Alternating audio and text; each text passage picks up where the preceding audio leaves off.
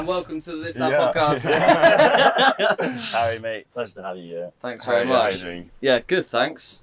Perfect. Yeah, welcome to our humble abode. No, it's lovely. It's yeah. lovely. It's like you just said off camera. It's a beautiful oasis away from the Cosette, away from the Palais, away from the commotion of everything that goes on in Cannes. And I'm very pleased to hear, you guys be here for the first time.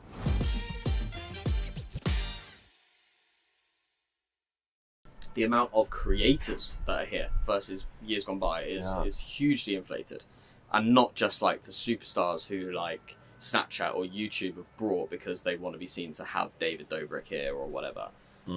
Like there's a lot of, I don't want to call them mid-level, but people who have strong followings within their own niche rather than just like these superstar influencers. Yeah. People who've got 1 million followers are here.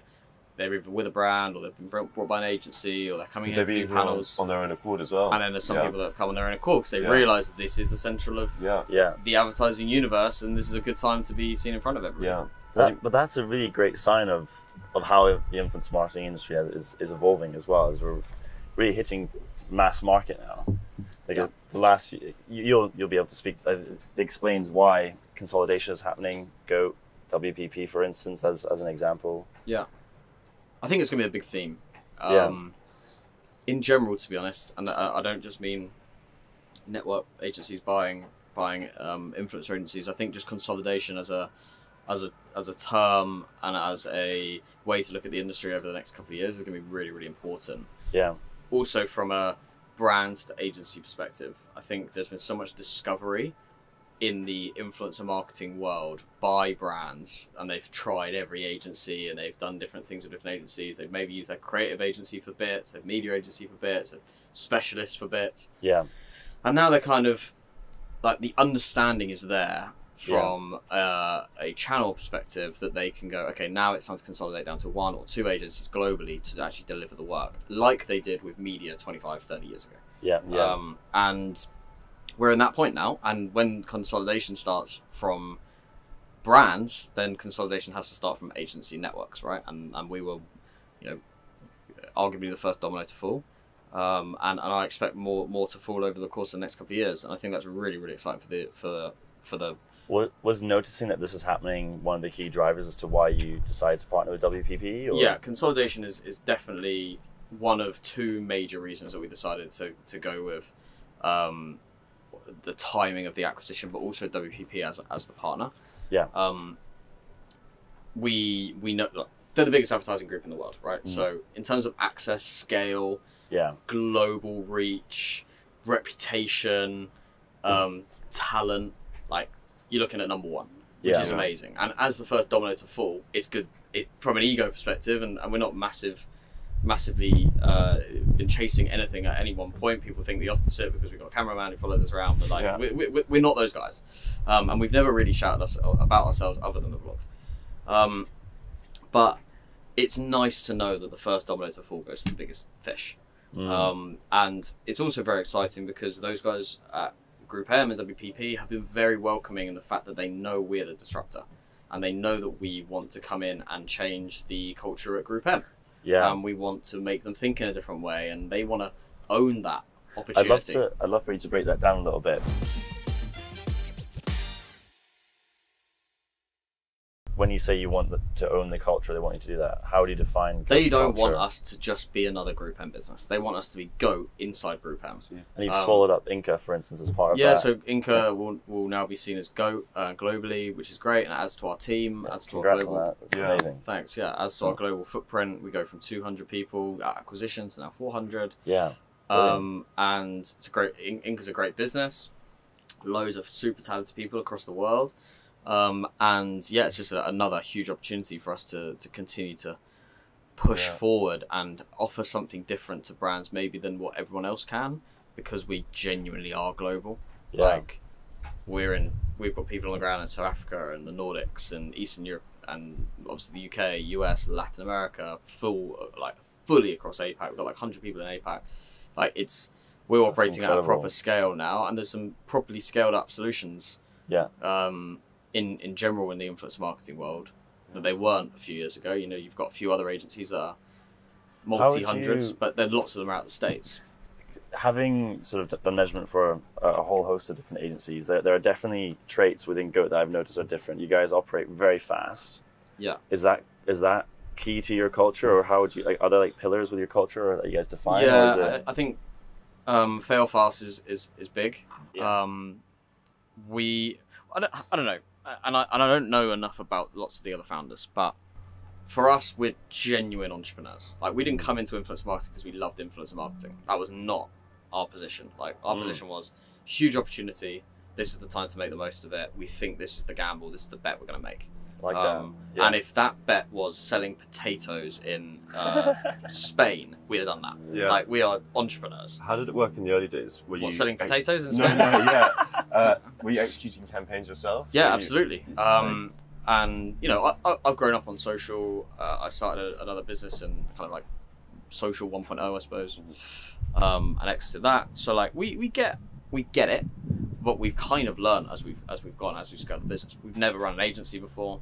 We still profess to not be agency people, right. And that kind of move fast thing is just not an agency dynamic. Loads of and we're learning that, right? At WPP, we're learning that things take time in a big scaled up multinational publicly listed business. It's different. Yeah. But we're trying to keep our culture inside of that because we know it's important for us to keep growing. And we also know we're at the precipice of something way, way bigger. An influencer agency right now is seen as big when it has 400 staff. But we're in a group now where 400 staff is a department of an agency. Over 100,000. In a country. I've noticed. It's not like a department in it's a department in Poland. Yeah. It's mind blowing, the scale. Yeah. So until we're 5,000 people, we're not even on the radar of all these other big agencies. So the scale isn't even close to what we believe and why we believe WPP were the right partner, because scale, and in terms of the race to scale, is going to be the next big thing. First thing was about race to be able to deliver and win the brands and force the brands to understand that they need to spend money on influencer marketing because it was a huge ROI positive channel. I think it's very clear, and we're in Cannes and we can see it. Influencer's taken over. Creator is a big thing. It's a theme. That and AI, that's the festival this week. Yeah. The next race is who's going to scale fast. And why we believe that we should be the first domino to fall is because we're already the first to scale to a level, but the scale we're talking about is hundreds. We need to be talking about thousands of people, to be able to activate at the same level as we were when we were 3. What do you think are going to be the next few milestones to get to that scale? Of say even 5,000 people, and how long do you think that will take? I think the next big milestone is probably 1 or 2 big brands spending $50 million each a year on influencer. And has that happened before? I'm sure there's cases where that's happening. I think for and I'm talking about independent rather than a media agency having a portion of that money. So actually, how can an agency like us go and win deals like that? And in our history, that deal threshold has moved from 5,000 to 10,000 to 25,000, 50,000, 100,000, 500,000, 5 million, and 10 million. And then it's still the numbers keep going up and up and up.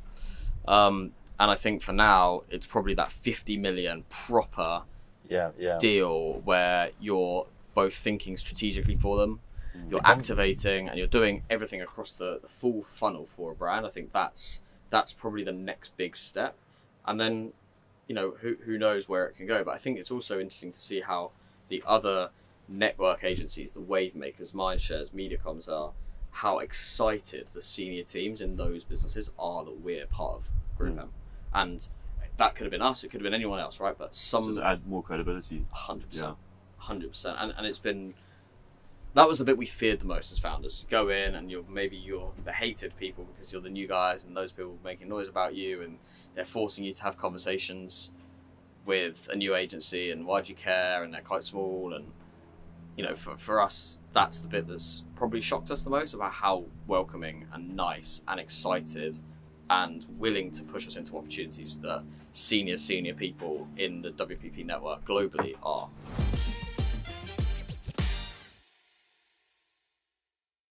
how have the conversations shifted? So I'd imagine with that, at the very beginning, you'd be trying to convince one of the account directors, and it moves into all the way up to like the CMO level. But imagine at this point, perhaps already for the last few years, you've been discussing more so with the likes of the CFOs, trying to allocate the spend across all the different channels. And I mean, if you're investing 50 million, that's a very significant portion of marketing spend. But it isn't. Like, we're talking about brands that are spending 20 billion. Yeah. Yeah. We're talking to a brand yesterday, and my pitch to him was very simple. Give me 1% of your budget. 1%. Yeah. Like, it's so obvious that Dropping influencer ocean. marketing should take up 1% of your budget. Like, I don't need to make that much of a case to ask for 1%. Like, take accounts. 0.2% out of TV, 0.2% out of programmatic. Like, that's all I need. Yeah. And you're giving me $50 million. Like, that's the scale we're talking about. The influencer marketing business, on the whole, at the moment, has been taking so insignificant chunks out of these big budgets. Like, people get really excited around big RFP wins, and so do we. It's $1 million. It's like it is irrelevant. Like, if we actually want to make a change in this industry and grow the business and scale, those budgets have to be more significant, and they have to be able to move the dial. Because, and when we come back to measurement, like, how can we measure the 200 grand campaign versus the $50 million TV ad? Like, we're trying as best we can to go apples and apples with the metrics and things, but like, the scale needs to be the same. Or at least we need a fair shot at it. And I think there's CMOs starting to realise, and even CFOs, starting to realise they have improportionately allocated budget in marketing for probably 5 years now. And they're really starting, and things like this week push them to make decisions that maybe they should be braver. And that was a word that I used on a panel yesterday, and it kind of got a lot of people to go, what's he trying to say? It's like, like we've spent 9 years telling people that they should spend on influencer marketing, and now we're at Cannes, like, and now it's a big thing. Like, what have you been doing? Like, this is like, it's been so obvious, it's been in your face for years. Like, why is it still a big decision that you should give me 1% of your budget? Why is that a big decision? What was the response to the pitch? Yeah, it was very he got it. Got it. Like, I think people don't think about it like that, and how they don't think about how insignificant the budget change could be their side for how much significant upside they could get. Absolutely. Because they're so shielded by the safe option, which is why bravery is my key word this week. Because people shouldn't be spending money on TikTok now. They should. But what I mean is, they should have spent it 4 years ago when it was called Musical.ly. Because that was the opportunity. That was the bravery. That was the time where people should have gone. Because proportionately, the 50 grand would have worked way harder on Musical.ly than it would on TikTok. Way harder. Yeah, yeah. So be brave. Try things. Like, taking 5 years to start talking about TikTok as if it's like this new revolutionary channel that's got billion users. Like, it's not brave.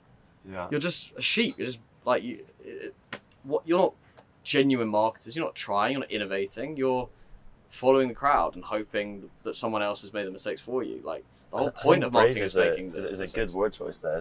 Because where are the biggest spends? What, TV, out of home? Yeah. And that's because they've been doing that for 20, 30 plus years. And there's a really, really good phrase in advertising, which you'll never get sacked for buying TV. Ever. Right. Yeah. Yeah. And that, unfortunately, is how the world works.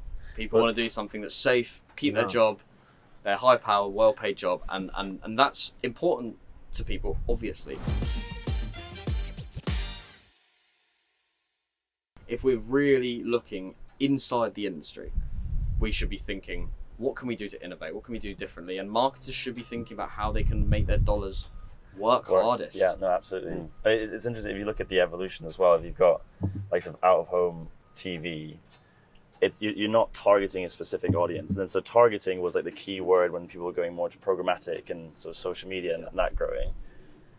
But something that we've really seen with influencer marketing is that you've got a whole new thing, which is, we sort of think about it more as like distribution.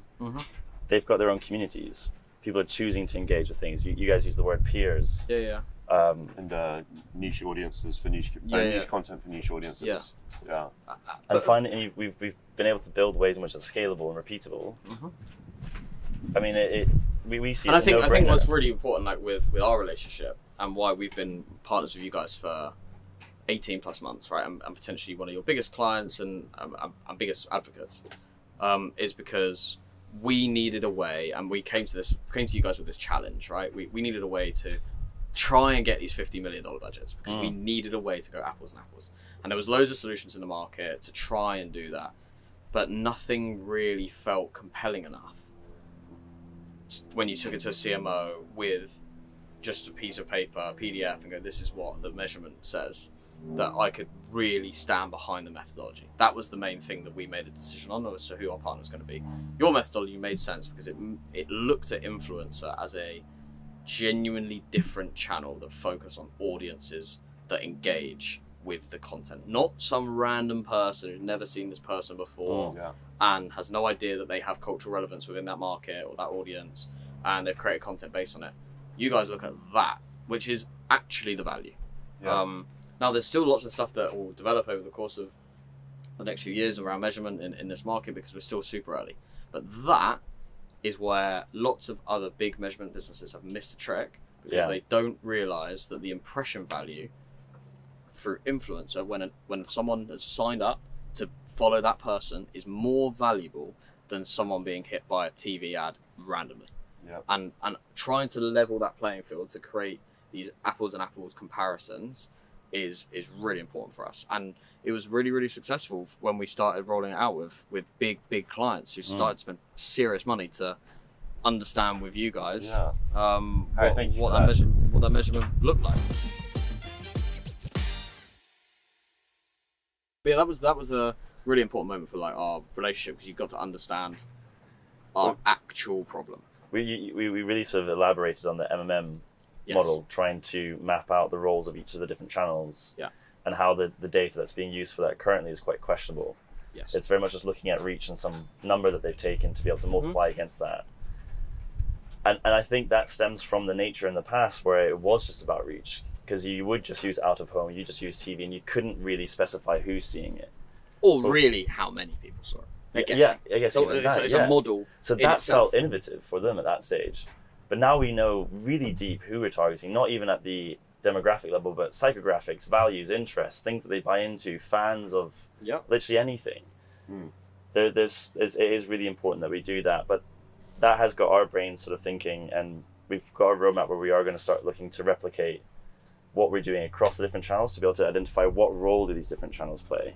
And as you say, I think that is super important because influence marketing is absolutely fantastic, but there are times where other channels do play that role, and the customer journey has multiple touch points. And that is really, really important for me to say, and why I'm only asking for 1% of someone's budget. Because I don't believe that influence marketing should be 80%. Not 100. I don't believe that. Like, there is so much to be said for good planning across multiple channels, and all the best campaigns are built across multiple channels. And for me, influencer marketing or smart social budget should be probably 40% of people's budget, and influencers should be 15-20% of total budget. And I don't want the rest of it because I think that there's value in consumers being talked to in different ways by different people using different touch points across different mediums. Like, it is valuable, and each one of them has different resonance with the audience. I think the beauty of influencer is you can have loads of people in your audience talk about it's the interesting brand to use in the same way. The word resonance there, because I feel like we've even gone leaps and bounds that we don't just talk about awareness and sales campaigns. We've now got awareness, consideration, and conversion campaigns. But I feel like that's also missing a big chunk of that sort of mid-funnel between these two, anchoring perceptions, but building up familiarity, driving relevance. That seems to be completely neglected. Well, we did it with a product right together where we tried to understand what people thought about VR in general. Like, it wasn't nothing to do with the product. It was purely, what is your perception of VR? Exactly. And then we obviously tied that back into the measurement of the campaign, which was a VR product. But really, it was interesting to see what that audience to begin with even thought about VR. What did they think? Did they think it was clunky, old school? Did they think it was years away from being good? Did they think it was the next thing, or did they think it was going to be a flop, or did they think it was already a flop? Like, the understanding the perception of VR before you even start to measure what the audience's uplift is going to be based on the experience with the content or when they go and buy the product is fascinating. And perception measurement is really, really interesting. Yeah. Because there's loads of products that have seeing very how odd that perceptions. shifts over time and what drives those shifts. Is it specific creator verticals? Is it specific types of concepts? I think there's a lot that the industry, our purpose we see as trying to make marketing enjoyable. And something that I somewhat find frustrating is when we think about marketing, we always immediately think about advertising, and we're very quick to overlook market research. But it's market research that allows us to understand things like relevancy or like perception shifts. It allows us to understand, okay, why influence marketing is so effective. We can always turnkey amplify performance. But if you've got shit ads, excuse the language, you don't really want to be adding more performance on that. I agree. Yeah. Performance Performance can always be amplified, effectiveness can, and be able to understand why one campaign had high sales and high reach when one had high reach but no sales. Being able to understand that so you can drive repeatable, scalable success. Super, super key. Yeah, I agree with that. 100%. 100%.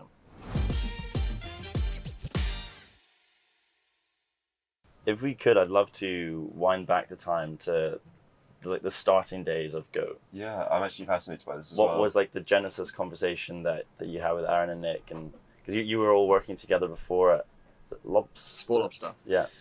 Yeah, so this is like 2015. We worked together at Sport Lobster from late 2012. I came in as head of social. Nick was head of marketing. But there was like 5 of us. Aaron was co-founder. And we had an app that needed new users. That was the crux of it. We needed to scale this business to be a $1 billion unicorn exit. That was the dream. And we all thought we were working at Facebook. Unfortunately, Facebook did really well. And we didn't do so well. But what we did learn there was how to acquire users fast. And we spent money on everything. TV, radio, out of home, huge celebrity endorsement, classic digital. And what we realized was when we spent £10 with one of my mates who had 100,000 followers in the Manchester United audience, he drove more downloads for his £10 for his 100,000 followers of the app than Cristiano Ronaldo did with his 110 million followers. And we were like, we've paid Ronaldo a lot more money than we paid this guy. There's something in this. And then we scaled that. We were like, okay, let's go and find 100 people who all look like this guy. So was this like tapping into micro influencers? And I suppose they were, at that point, 100,000 was massive. Massive. But it was like, how can we go and find 100 more of that guy? 100,000 followers in a football community talking on Twitter. Let's go and find all of them and pay them all 10 quid, because that was about the going rate. And we did it, and we quickly realized the results were not what we thought they were going to be. We thought they were all going to drive 2,000 downloads, because that's what the first guy had driven. And really, we owe our whole business to that first guy. Like, because if we'd have used one of the other guys in that 100 sample size, we would never have started the business, because we thought it wouldn't have worked, and we would have moved on to the next thing. So 75-80% of the people that we used, they just didn't return the same value as this guy did. 20% did, and some with more value, some with still incredible 100,000 downloads, some with 3,000 downloads. And we're like, okay, what's the relationship between someone who's good and someone who's bad? Yeah. And it was impossible to say. That was the crux of it. It was impossible. They had the same number of followers, the same engagement rate, like they were talking about the same shit, but there was something intangible that made that person influential in the community when they said something, and that person not. And that was it. That was the beginning of us realizing that actually what's valuable in this business is the data. Yeah. It's understanding who works and who doesn't. That's it. That's all that matters, because you cannot tell with the publicly facing metrics who's good and who's not.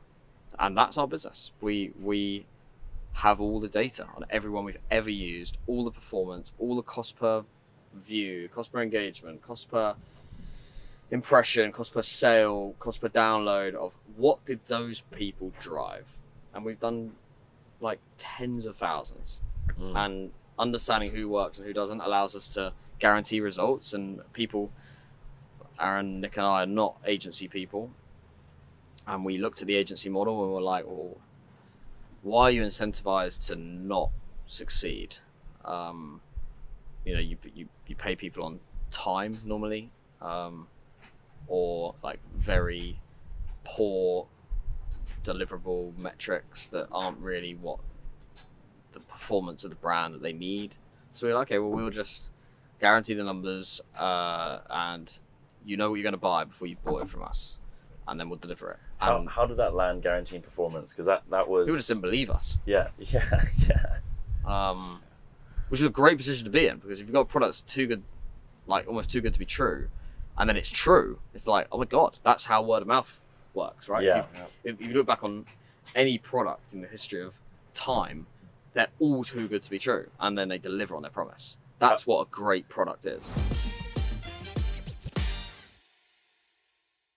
At what point in this journey did you start doing the daily vlog? That was like 2019. We basically not talked about ourselves at all online. Yeah. You couldn't find anything about us. How big was the team at that point, and where were you at? How big was the team? Like 80 when you started? 60? Yeah, I'd say 80. Yeah, 80. 80, yeah. So like big. And we were in our big office in Finsbury Square. Like we were paying a couple of £1 million a year in our office. Like we were by far the most scaled up version of influencer at that point. Another agency was like 15, 20 people. Are we being naive then? Because we're coming on about 30 people and we want to start doing a daily vlog. Should we I think it's good. other things first? No, and then... everyone should create content. We started too late. I wish we had started earlier. We had so many conversations around starting earlier, and we just never did it because we were scared. And that comes back to my word of the week, right? Bravery and innovation drives actual results. And if you're the first to do it, then you drive a huge amount of results and you make your dollars work hard. And it's exactly the same with the daily vlog. We were the first to really, really do it outside of Gary B, who obviously does it incredibly well. And we took it with a different slight. We said, okay, well, Gary's got this thing where you just want to watch him, but that means also brands only want to buy him. So what we're going to do is we're going to film everyone, from the intern through the door on the first day through to Aaron and I sitting in our office with Nick on the phone from New York. We're going to be the agency soap opera. We're going to be every day, and you're going to watch us, and it's going to be Big Brother for agencies, and you're going to get to know everybody, and you'll have your favorite characters, and you'll fucking skip through some bits with the character you don't like. And like, it was just there every day. And we had, by the end of it, we had like brands who want to work with certain account managers because they'd watched that person for 50 episodes and they loved them. That's amazing. And those personalities drive business. People forget agency world is people. Relationships. 100%. And that's kind of become a bit of a dirty word. Like, people don't like the idea that agencies is built on relationships and whining and dining and making it fun for someone to come and spend money with you, because ultimately they need to spend time with you as well and get on. And we just kind of reversed that by going, okay, well, it's quite difficult to take loads and loads of people out for dinner and go and do events, and it's also quite expensive. So what we'll do is we'll make what we know are good personalities within the business publicly facing. We're not going to worry. Everyone goes like, oh, you worried that really good person is going to get hired by someone else? We go, no, because they're not going to film them every week and make their profile really big. So like, unless they do that, we're the guys. And we genuinely, 100%. And it's really nice for people to also be able to show their family and friends, and their people look at them and go, oh, that's actually a really good, fun place to work. And it is. Like, we want people to enjoy their job. It's exactly what you said. Marketing needs to be fun. This is not brain surgery. Nothing matters at all.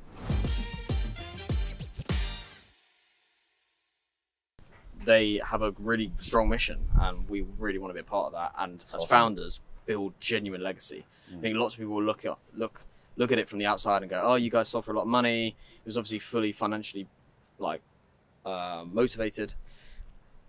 We were very, very fortunate the 2 years before we did the private equity deal. And as founders, we were significantly compensated to the point where financial was never really an incentive for us in the WPP deal at all. Now, obviously, when you build a business with value, you want to get your value out. But that was never a factor. We never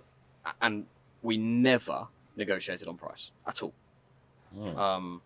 Because that was never the factor. It was all about what value can we bring together and what are we actually trying to build? What's this actually going to be in 5 years' time?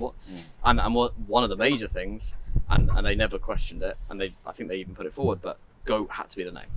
Legacy wise, that had to be the name. We couldn't go into Inca. I love that. From our perspective, legacy and what we're trying to achieve, bring that culture into has to be GOAT, and they wanted that. Right? And that's why we also like them as a partner, because we're like, they get it, they understand why they need to change and why they need to see this market as something totally different and to be treated differently, different attitude.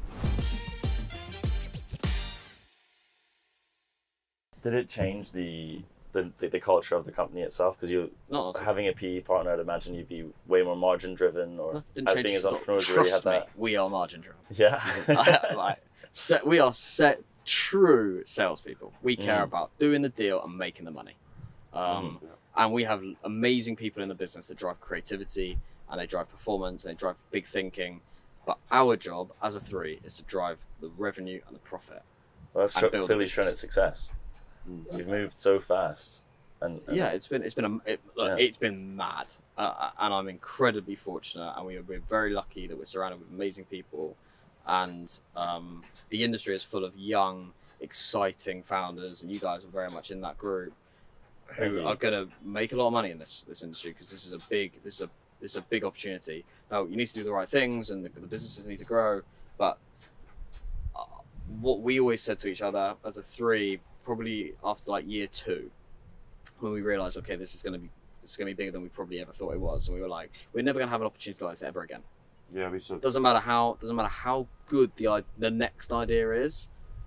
Like, the idea is going to have to massively over-index the opportunity, because this opportunity is like gargantuan. Now, you have to have I think you can have an okay idea in this opportunity and make a load of money. I think on the whole, you have to massively over-index the idea versus the opportunity.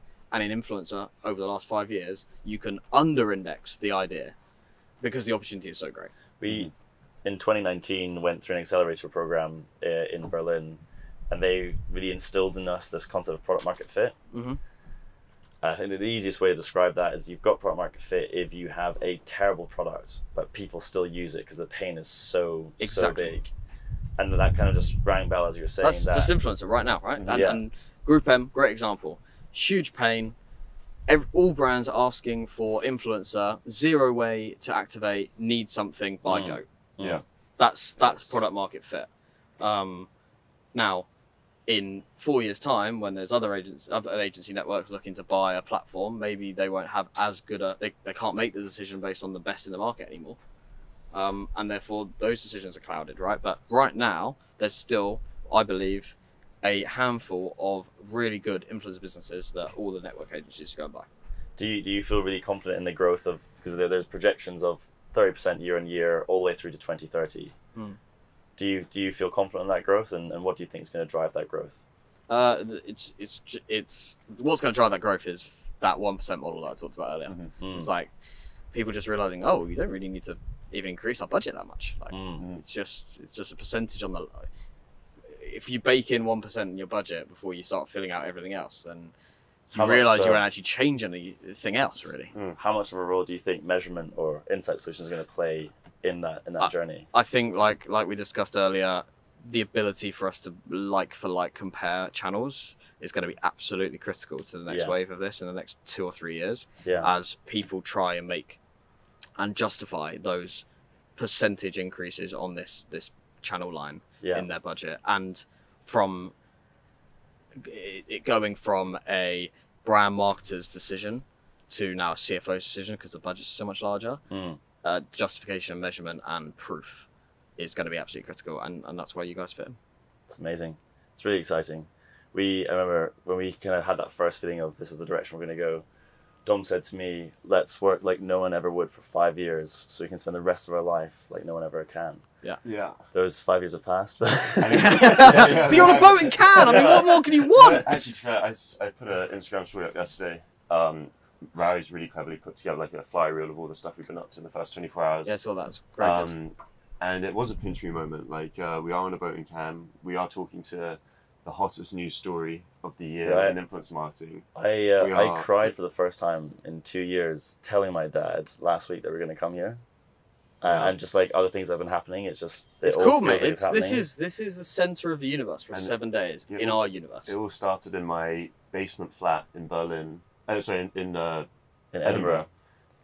We worked out of a laundry room in the flat. Nice. We had a sofa and a whiteboard and sketches of all the ideas for the platform. He says sofa, like you could barely stand in the room. You had to sort of shuffle past it to get to the wall. But that's a great startup story. Yeah, it really was like the equivalent to the Steve Jobs working out the garage kind of idea. But no, it's incredible, and I think we've got a positive future, and I'm really grateful that we have had the chance to work with companies like yours.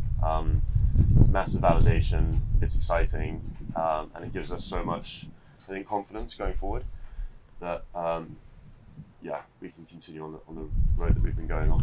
You're going to smash it. Dude, thank you, man. Been a real honour. Yeah, thank you very much. Appreciate the conversation. Thanks, mate. Yeah, cheers. Good. Perfect.